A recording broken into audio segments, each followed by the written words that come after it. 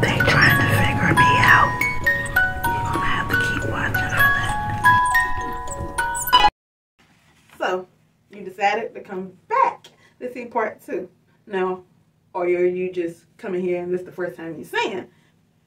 If you did not watch part 1, make sure you go on back. Stop this video. Go watch the last video of me giving you the first set of wedding tips when planning, okay? Then after you watch that one, come on back. Now, if you already watched part 1, hey, welcome back. I'm Rainbow. Welcome to my channel.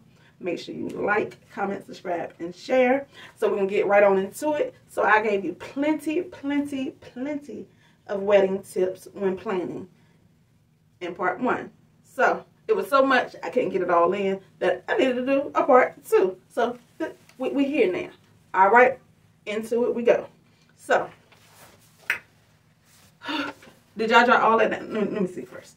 Did you jot everything down that I gave you in part 1? You're going to need it. Or you're going to have to keep looking at me in this video again and again. And that's up to you. I don't mind. Make sure if you're going to like it and look at it, like it, subscribe, share, right? So you can get more. And you can help my channel to grow. Okay, wedding tip. Wedding tip. Now this might seem a little off to some people, but I don't think so.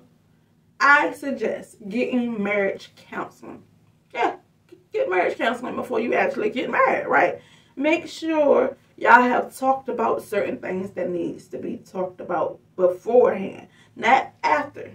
Because there may be some things that come up that maybe you don't want to go through with this wedding with this person. I don't know. All right, I'm gonna skate on right past that. Something to make sure you talk about with your boo. Who gonna be in the wedding? I know you might know a lot of people, right? You had you got those friends and them siblings. Sometimes they go neck and neck, like I'm more important than the other.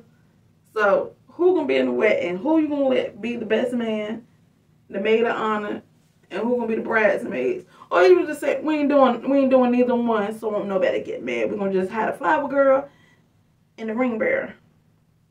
Now, since we're talking about who, a lot of people now are doing something, which I'm gonna make a video on that next. New wedding traditions. Everybody not doing the traditional flower girl. I have seen one couple, they had their adult brothers be in the wedding, and they were the flower boys. And they had their fanny packs, and they hyped it up. They were throwing the flowers down the aisle. They hyped the crowd up. It was real cute to me. So, who is going to be in the wedding, right? Also, something to think about. Will you be doing a wedding registry? Whether Target, Amazon, whoever. Are you going to do a registry? And me personally, I think the registry would be for couples who like hadn't lived together yet, and then they're coming together. You know, maybe both, you're just getting established. So if you've been together 3+ years, y'all been living together and all that, I really don't think you need a registry, but that's just my opinion. You do what you want to do. Think of what you would need, you know. That's how the gifts came really started within weddings. People giving wedding gifts was because assuming bride and groom did not live with each other, you know, you both coming together from out your parents' house. Now y'all got the house, you moved together. You ain't got no pots, you ain't got no sheets, you know, you ain't got no furniture, stuff like that is kind of how the gifts came about. Anyway, something to also think about. Will you have alcohol at your wedding? You do not have to. People, I don't know where that rule came of, you know, I gotta get a bartender, I gotta da. Some people do not have alcohol at all, even for their toasting. You toasting to whatever tea, water, juice, soda you got in hand. So think about the expense for one to have alcohol. Making sure that it ain't no BYOB. Because depending on the people you know, you got to think about, you responsible. Do you want to be responsible that they left your wedding and John and Scotty then had 6 drinks tonight, no designated driver, and they got in an accident, they got pulled over, leaving your wedding, right? Or are you going to just have wine and champagne? Is it going to be an open bar? Is there going to be a limit to the alcohol? Are you going to have trained bartenders? Or you going to let Cat fix the drinks because she do selling parties? Y'all know what them selling parties is. Don't be acting like y'all too bougie. Cause I don't know what the selling party is because I got this dress on. Okay, so think about the alcohol. Do you want it? How you gonna have it? If you're gonna have it, and so forth. I'm laughing because I'm a parent. First of all, I am a parent. I have 4 children. My youngest, he's 12. So this part, I'm sorry if you're sensitive or you'll get sensitive, but in all honesty, do you want children at your wedding? So I just talked about a few minutes ago that everybody doesn't use children as the flower girl or the ring bearer, right? Even if you do, maybe it's just those 2 to 3 children in the wedding itself. But do you want to be open to having the guests bringing their children on your wedding day? Especially small children. If you looked at my last video, you hear me stated that my sister-in-law got married. So it wasn't a lot of children, but her children, her sister's children, well, our sister's children, and one more person had a baby there. And then I think so it was a total of probably, as far as younger children under the age of 10, it's probably about 8 to 10 of those little jokers. So having children at the wedding, right? You know you got to hold kids' attention. It's a wedding. How you gonna hold their attention? So they're either running around, or you're drinking. You don't want to drink around the kids. You want to have a good time. You might can't play certain music because the kids there. You might can't dance the way you want to because the kids there. So also, you got the little babies. They break out, have their little tantrums, crying, different stuff like that. Do you want to have that interfere? If you don't mind, that's cool. Me personally, like I said, my youngest is 12, old enough to know that we'll be fine. But if I was getting married right now, which me and my wife are about to celebrate our 5-year wedding anniversary, and I originally was going to do a big old event, and I changed my mind. And I ain't gonna lie, one of the things, I don't want no children. I don't want no little kids. Like, I like to enjoy my adult time. So that's something to think about. All right. And like I said, you can have kids, and if you have the ones that are in the wedding, something to think about. Are they going to stay for the entire reception? Are you going to have a designated maybe teenager that can keep an eye on them at the wedding? Or are you going to have someone come pick them up at a certain time? So those things to think about when having children at the wedding, right? Look at them little suckers. They were running around. I had to blow a couple of candles out. I had to blow the candles out that was on stage eventually because that was right there in front of the sweetheart table because they kept on zooming, and I was so scared that they was going to get burnt. At the end of the night, I did see a little wax spill, and I know where it come from, but kids. So that's something to be mindful of. Moving on. Something to think about, of course, is your colors. What colors do you want? What's the theme you're going for? And what's the feel, the vibe that you want to give off to your guests and for yourself at the wedding? Are you going for romantic? Maybe you might be going for, a modern theme. You might be going old school, you're going for high class elegance, or what are you going for? And don't think that you just got to stick to 2 colors or 3 colors. And don't think also that you have to stick with whatever trends that's going on. You do not have to do what everybody is doing. You don't got to try to keep up with the Joneses. Do what you want to do. So if you like pink and gold and he like white and black, why not bring it all together, right? Why not? Who said you can't? Pink, gold, black, white. Why not? So think of your theme, okay? I mean, that's a given, right? Change of clothes. Will you be staying in that? You might get one of them big foo-foo gowns. You plan on being in that gown all day. Does he plan on being in, you know, or, hey, it's a certain time we want to relax. So that's something to think of. Also, something to think of is your vows. Will you be just saying what the pastor tell you to say, or will y'all be writing your own personal vows, right? And if you do, give yourself enough time to write them. Maybe it might be something you need to add on or change. So make sure you start, if you're going to write them in a timely manner so you can do any adjustments that you need to do within doing those. When doing your wedding, are you going to be doing any symbolic traditions? You know, jumping the broom, tying the knot, pouring the sand, those type of things. Make sure you think about it ahead of time so you can plan it accordingly. Think of, you know, hey, your family might have a certain tradition.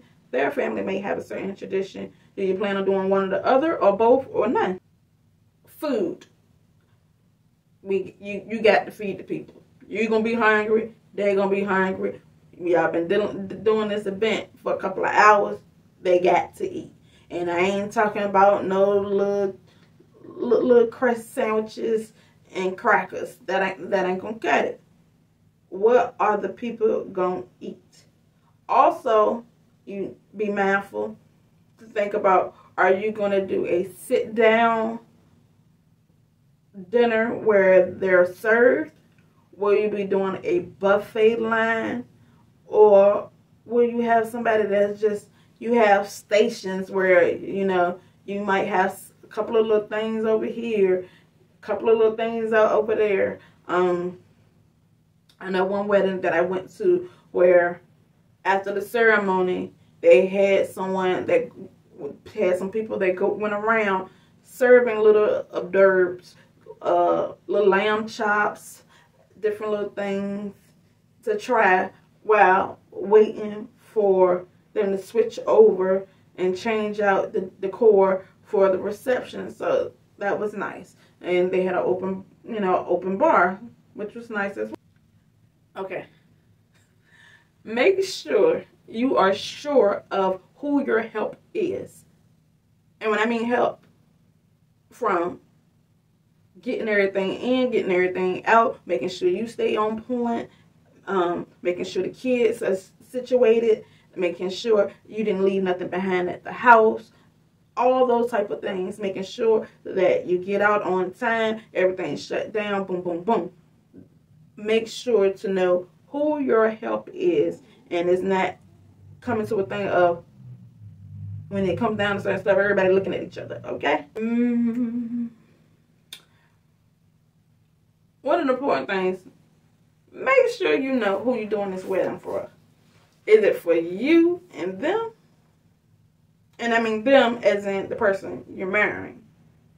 Or is it for all the people you're inviting, and for Facebook and Instagram and TikTok and Snapchat or whoever else? Who is the wedding for? So, when you're thinking about things,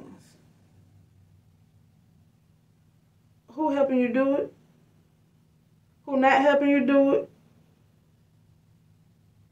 When it comes down that you need something, who gonna be there? Is it gonna be them, Facebook, TikTok, or just you and them? Okay? So remember who the wedding is really for. Something I want you to know is you do not have to buy every wedding thing that is available. And I mean everything. You just, oh, say you got 2 years before your wedding day come, right? So you saw you saw a wedding guest book today on sale at Hobby Lobby. You brought it. Then Black Friday come. They had somebody at Target had a nice sale, and you brought another one, and you don't have to buy everything you see just because it's dealing with a wedding. Also, remember that you also don't have to buy everything that's dealing with the wedding. Some stuff can be rentals. Some stuff can be DIYs. Make sure you know what do you want within each of those things, and is it cost effective? Like, you're not gonna sit here and buy 30 tablecloths, right? You went and bought 30 tablecloths from off of Amazon, and you're not gonna use these 30 tablecloths again. Why not rent some from somewhere, right? Unless you plan on selling them or something like that, or glass vases and china and stuff like that. You can rent it. Believe me, anything that you need for a wedding can be rented. From the silverware to the plate to the picture frame to the vase to the flowers to the easel to the cake stand to the chair. It can be rented. You don't have to buy it. And some things you may want to DIY to add your own personal touch. That is okay. I do not suggest trying to DIY the entire wedding if that ain't something you into. Okay? Some things you can do. Some things, don't do it. Yes. There's something to talk about. So, when setting your wedding date, you send out your invitations, right? And you may say you have the last day to RSVP on this date. You and your soon-to-be, beforehand, when you send out these invitations, need to mentally and physically talk about if somebody comes to you after that date has closed. So, it was one couple that didn't RSVP because they had a child that was in the hospital in ICU. The child was born, I guess, in the hospital. Don't know full details. But they never RSVP because they wasn't sure when the baby was getting out of the hospital. So the room let me know, hey, yeah, they're good to go. Understood. Another person was supposed to be out of the town, out of the country or something. And after the date, which was a sibling, RSVP. I thought that was special because, hey, it was kind of something that, hey, their sibling wasn't going to be there, and they, last minute, hey, I'm coming. Think about that. Some people may be, I don't care who it is, if grandma didn't RSVP, grandma ain't coming. Because you do have to think about the finances of this. You may have already planned a certain budget and paid for everything. And now this person, the week of, say, hey, I'm coming. Hey, I only have a exact amount of chairs for the people who already RSVP. So now that you're coming, that's another plate. That's another chair. We already made it so the seating was even. So now you making it an odd number at one of the tables. Whatever the case may be. Think about that. Talk about it with your mate. Since I'm talking about seating, make sure y'all do your seating arrangements, right? So, unless you're just one of those people, you want open seating, you don't care who sits where, boom.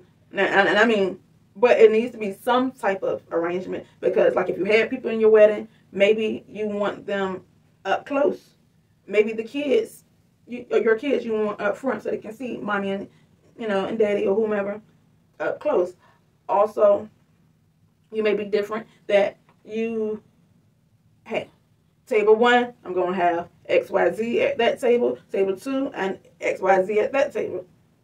It doesn't have to now, I would say you don't have to go down, hey, which I know one wedding I did go to, they did have it, the exact seating, because they had these cute little wooden engraved names with our names on it. So when we went to the wedding, my name was right here on the plate, and I think my wife's name was either right here or right here. You know, so they had exact seating. You don't have to go that far, at least knowing what table. Why I say try to, depending on, you only know your guests. So if you're inviting your mom, of course, and your dad, they haven't been together in 25 years and still can't stand each other. They both been remarried, and the exes don't get along with the new person, and you don't want them at the same table. You know, your bestie don't like your sister, you know, or you got an ex coming. You don't want them at the front. You know, you don't want your mate to look right in front of the ex face, especially they might be alright with them, but like, unless they just want to rub in their face, I got it. You know, so having at least what table they will sit at is a good thing. You know. Okay, the last thing I believe would be making sure you have a timeline, right? So,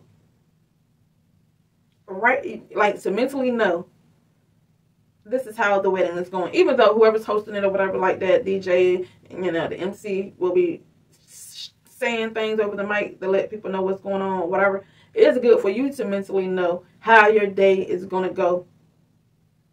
So you can mentally have a note in your head and then looking crazy when the day comes and you're like, hold up, I didn't know this was about to happen. What's going on? Type of thing. Right? So this one I think was a little shorter than the last one. Got right into it. So I hope these wedding tips have helped you. If I left out some things, make sure y'all leave in the comments, you know, what else. Like what wedding tips that you can have for someone else. Also, if you're getting married, let me know, you know, when's the wedding. Anybody having a destination weddings or anything like that. If you already are married, you know, how long have you been married and stuff like that. Leave some tips, because getting married, that's like one of the biggest things to do, especially if you're having a full-fledged wedding versus just going to the Justice of Peace, right? It's a lot. It's a lot with it. So again, I hope this helped some newly engaged people out. I look forward, and I'm gonna be coming with a couple of more little wedding videos. Clearly, like I said, me and my wife, our 5-year wedding anniversary is coming up, so maybe y'all see a little something. Thank you for watching. Again, I appreciate it. Make sure if you like this video, make sure you hit that like button. Make sure you subscribe if you're not subscribed to this video, to my channel. Make sure you subscribe. Make sure you share, and make sure you definitely comment. I want to talk to y'all. I like talking clearly. All right. See you guys.